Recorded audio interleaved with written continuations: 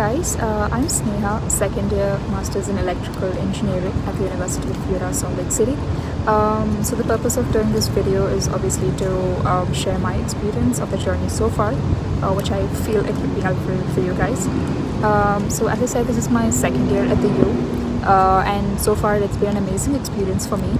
And I did not really have a very hard transition or something, or any sort of a cultural shock or stuff that people would experience, because people here in general are really warm and welcoming and really supportive. So I think I've never had that issue of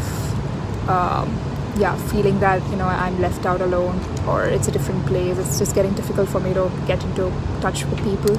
So that's been good so far.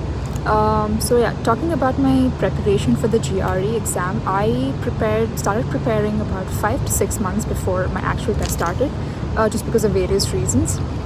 So the first thing I did was I wanted to shortlist my universities, my category of 3 Dream, Moderate and 3 Safe admits, like how the students would do usually.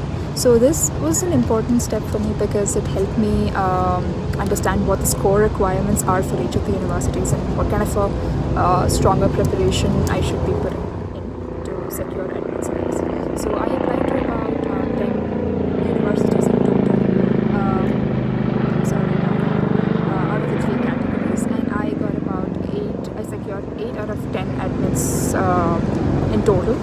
So, and my final destination was, of course, the University of Utah. So as I started preparing for the GRE, I divided my time for both quants and for the language part.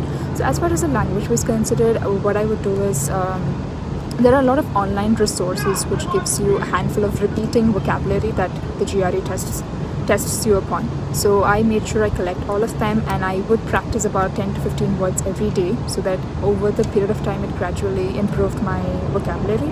And for the quants, the same way, yes, I would prepare for about half an hour once in every 2 days, so that I get the ability to solve the sums in a very quick way. Because most of the time what happens is you might have done so well in your tests here, but at the actual test what happens is you lose time, you can't keep track of time. So that's a very usual complaint that students put forth, or a usual difficulty that everybody experiences.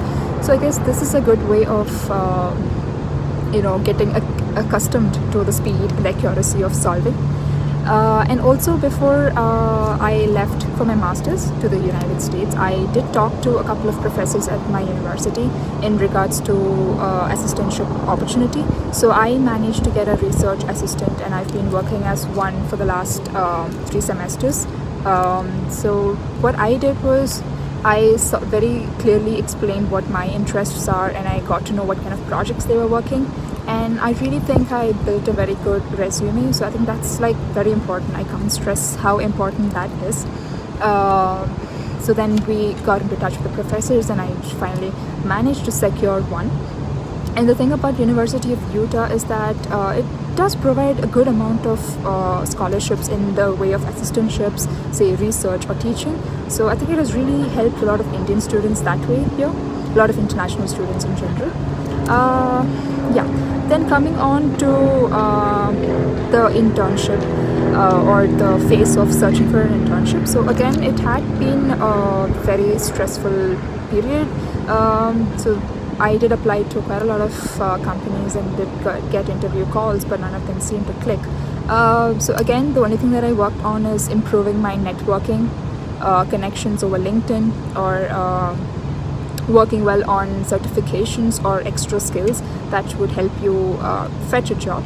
So then one fine day, I did get a call from Viasat, which is located in San Diego, for an internship position. So I did my summer internship of a period of 3 months over there.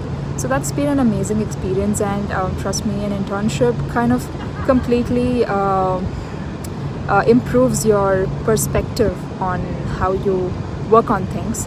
And for a person like me who is a fresher, who just graduated and just came off here, I think this has been a good experience for me. And the other thing is that I have also been offered a full-time position with Viasat starting next summer. So I'm really excited about that. So I hope this helped you, and yeah, good luck. Hope to see you at the University of Utah, and good luck with your preparation.